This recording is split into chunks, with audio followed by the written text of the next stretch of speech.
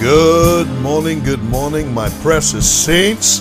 How are all of you wonderful people doing? We will end this year strong in the name of Jesus Christ. Listen, on this morning, I want to talk to you about a word called chosen.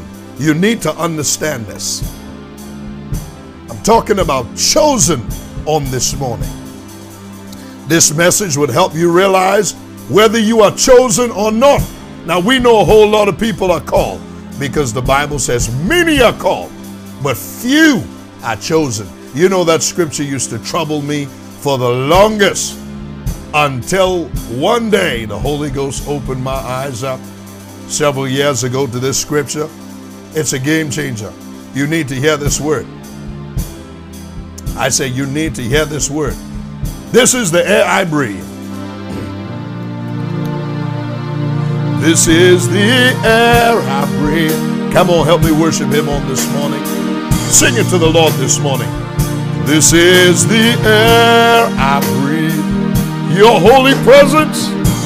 Your holy presence. Come on, church. Living in me.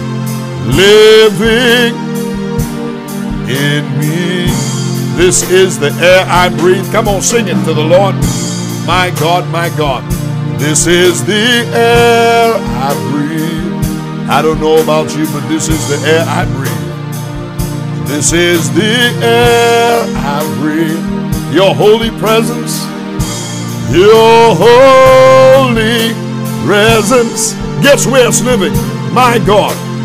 Living in me. I can't live without you, sing. And I can't live without you. I can't live without you. Can't live without you, Jesus. Can't live without you, Jesus. I'm desperate. And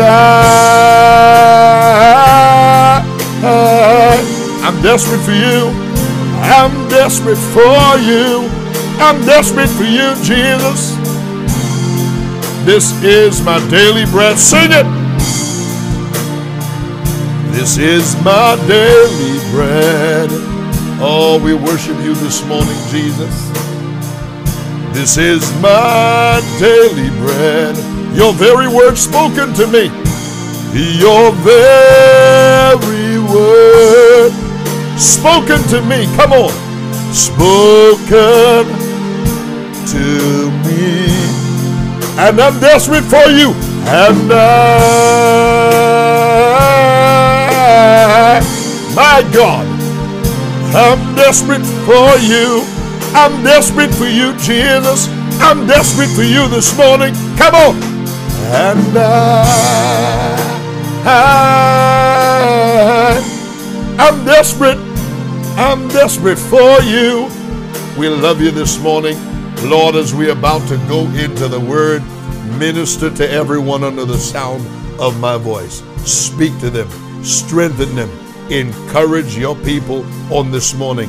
Let them walk away with revelation knowledge. Let them walk away with the heart of God, the mind of God, the will of God, a greater understanding that will cause them to appreciate everything that they have to go through in this life, God, because it's not easy to have to go through the fire. But give us your wisdom this morning and have your way. In the name of Jesus Christ we pray. Someone say a good amen right there. So on this morning, I want to talk about chosen. There is a difference between people who are called and people who are chosen. You'll see where I'm going with this. Let's go into the book of Matthew chapter 22, verses 14. Listen to the word of God. And this is Jesus Christ himself talking. Jesus said, for many are called, but few are chosen. Few. Man, this thing troubled me for the longest until some years ago, the Holy Ghost opened my eyes to it. I tell you, it's a game changer. Let me read that again. For many are called, but few are chosen. You know that word few means little in number, a small number, or a small group. Just a small group are chosen. Oh my God. We going somewhere with this. Many are called, but few are chosen. Now, I'm going to read you a scripture from the book of Isaiah, chapter 48, verse 10. And this was the scripture that the Holy Spirit used to open my eyes and my understanding to help me be able to distinguish the difference between the many who are called and the few that are chosen. Now look, everyone under the sound of my voice, if you are honest before God on this morning, you would say, Pastor, I want to be in that few that are chosen. I'm telling you, I'm in that number. I'm in that group. The decision is up to you if you want to be chosen or you just want to be in the large group that are called. I don't know about you, but I want to be in the elite group of the few that are chosen. Now, here comes the deciding factor, which group you are going to remain in. You can stay in the many that are called, or you can step up to the plate and allow God to put you in the group where only few are chosen. Watch this. Isaiah chapter 48, verse 10. Listen to what God said. Behold, I have refined thee, but not with silver. Here comes the big one. I have chosen thee. I have chosen you in the furnace of affliction. Let me read that again. Behold, I have refined thee, but not with silver. I have chosen you in the furnace of affliction. Hold on, slow down. That word chosen right there means to be selected. It means to be picked out. That's totally different from the many that are called. It means to be selected. It means to be picked out. Watch this. It means the best of its kind of class, excellence, preeminent. And it's only applied to certain individual Christians. Don't you want to be in this group in this few that are chosen? Now, here comes the determining factor, whether you are going to stay in the group that's the many that are called or in the group where the few that are chosen. Here's the deciding factor. Christ said many are called, but few are chosen. And then Isaiah tells us the rest of the story. I have chosen you in the furnace of affliction. The people who are willing to go through the trials and tribulations, those who are willing to go through the testing, willing to be tried by fire, that's the place where God chooses us and puts you in that elite selected few, in that group that's only a few there that are chosen. That is the determining factor. You decide it by whether you are willing to pay the price and go through the furnace of affliction and let God purify you. Let him try you. Let him test you. You go through trials, you go through tribulations, but that's the very place where God decides you are chosen. And it's up to you. And this is why the Bible says many are called, because the many who are called, the minute the trials and the tribulation comes, they turn back. They don't want to go through that stuff. They don't want to go through the fiery trials. They don't want to go through the tribulations. They rebel against it, and as a result, they stay in diapers. They stay an immature Christian. They never experience the wonders of God, the power of God, the great anointing of the Holy Ghost to bring change into their families, to bring change into their marriage, to bring change into their churches, into their towns, their villages, their cities, their countries, and the rest of the world. Are you listening to me? So that's the determining factor.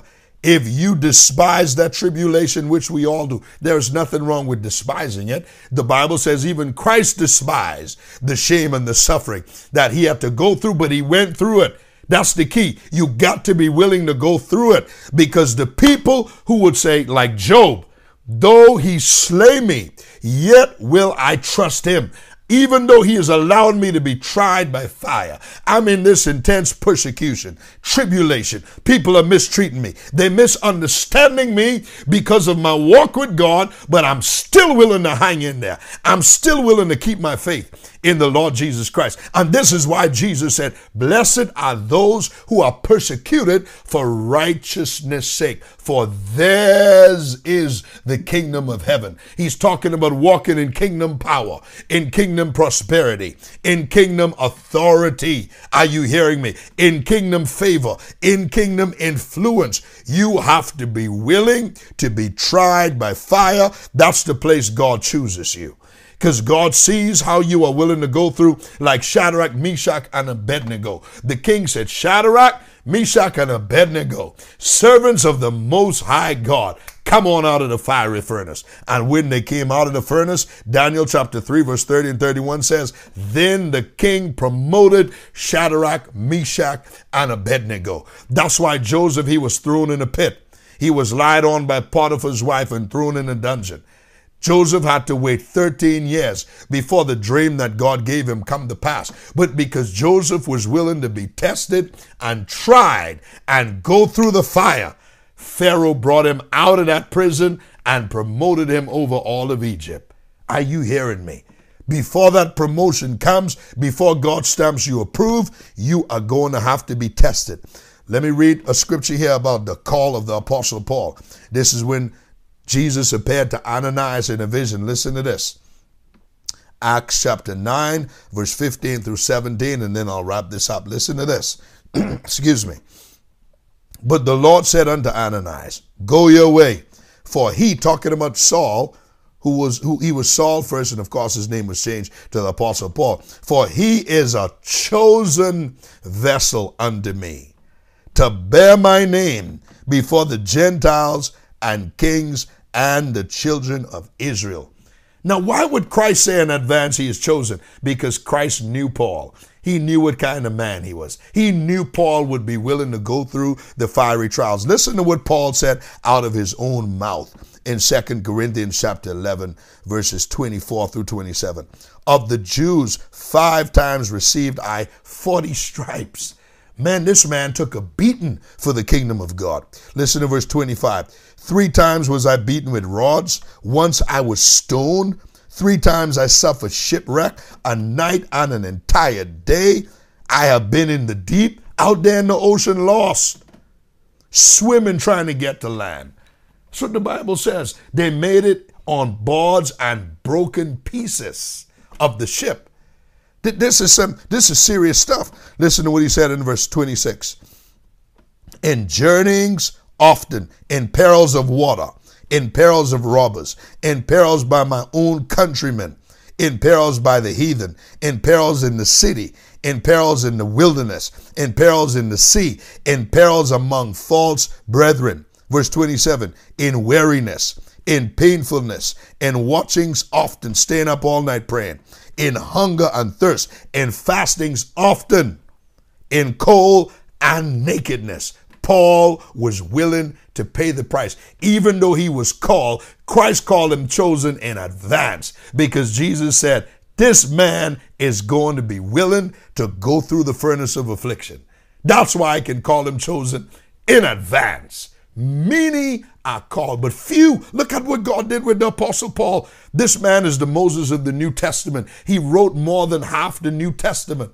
Why? Because he was willing to be tried by fire. He was willing to hang in there. He was willing to fulfill the will and the call of God at all costs. And Christ said he is a chosen vessel. He is chosen. Don't you want to be chosen? If you want to be chosen, you are going to have to make up your mind.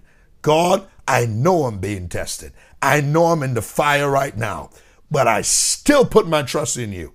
I refuse to curse God and die. Job's wife said, all of this, man, curse God and die. Job said, you speak as a foolish woman. Are you hearing me? Listen to me, saints. Stay in the fire. Let God purify you. Let him test you. Don't try to be like everybody else who want to run ahead of their time. Don't try to be like everyone else who want to shortcut their way to the top. Those people are not going to last. They are not going to survive. Take your eyes of other people. That's why the Bible says to compare yourselves among yourselves is not wise. Take your eyes of what's happening in the other person's life. You go through your fiery trials. You go through your tribulations, because the Bible says many are the afflictions, Psalms 34:19. Many are the afflictions of the righteous, but out of them all the Lord delivers him. And when God brings you out of your trial, when he brings you out of your trouble, oh my God, there is an elevation for your life. There is a promotion. There is a trust in your relationship with God. You are someone that he can count on. You are someone that he can trust with ministry, trust with power, trust with authority, trust to run that business, trust to run that job. That's why Joseph was promoted, because he passed the test. Are you chosen or are you just called? That decision determines. You determine that by deciding, if God wants me to go through the fire, I'm going through it. That's why Isaiah prophesied it. Isaiah said, this is God talking through him. When you go through the water, I'll be with you. And through the flood, you won't be drowned. When you go through the fire, I'll be there and you will not even be burned. That's the fiery trials. When Shadrach, Meshach, and Abednego came from out of the fiery furnace, not even the scent of smoke was on their clothes. That means when God bring you out of what you went through, people ain't going to even believe you went through it. Because what you went through, you are not going to look like what you went through. You are going to look like who God wants you to be. Job says he knows the way that I take, that when he try me, I'm coming forth as pure gold. And it's the gold that went through the fire that's put on display. It's the diamond that went through the purification process that's on display in the jewelry store. It's the car that have been banged up, broken up, smashed, crashed. They put it together, they put the dummies in it, and they crash it again. They pull the car back apart, put it back together, put the engine back together, crash the dummies again. And after the car survives all of that crashing, they stamp it approved, put it together, put a nice paint job on it, and put it in the car dealership. And that's the car you going crazy over to buy. Why is everyone at the dealership, their mouths watering? They're looking at these cars, they're laying hands on them, believing God, because those are the cars, those are the vehicles that pass the test and have been stamped approved. If you just hang in there a little while longer, God himself is going to stamp you approved. This is the air I breathe. My God, this is the air I breathe. Oh, glory to God this morning. My God, this is the air I breathe. Your holy presence. Come on, church. Your holy presence. My God, living in me, and I'm desperate for you. I'm desperate for you. I'm desperate for you, Jesus. I'm desperate for you this morning. Come on and lift your hands to heaven and say, God, if you want me to go through the fire, I'm willing to go through it, God. I'm willing to put my trust in you, in the trials, in the tribulations, in the good times, in the bad times. David said, I'll bless the Lord at all times. His praises,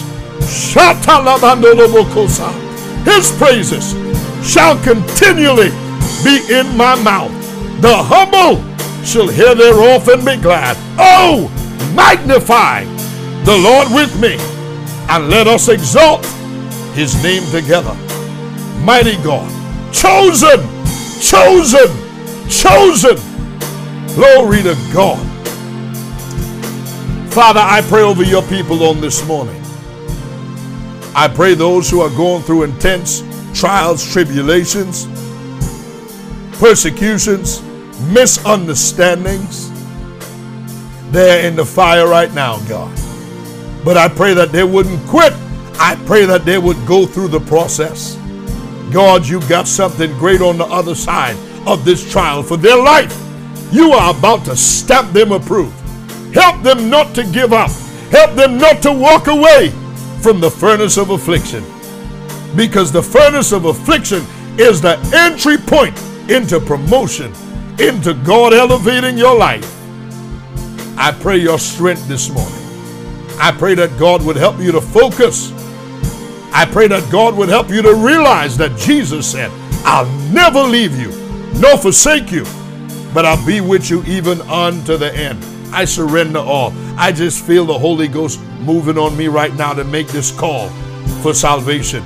This is the end of 2018. My gosh, there's only three more days, 2 more days left in this year. And some of you, under the sound of my voice, you hadn't made that decision for Jesus this morning. But I'm determined to take you into 2019 as a born-again child of the living God. The Holy Ghost is speaking to your heart right now.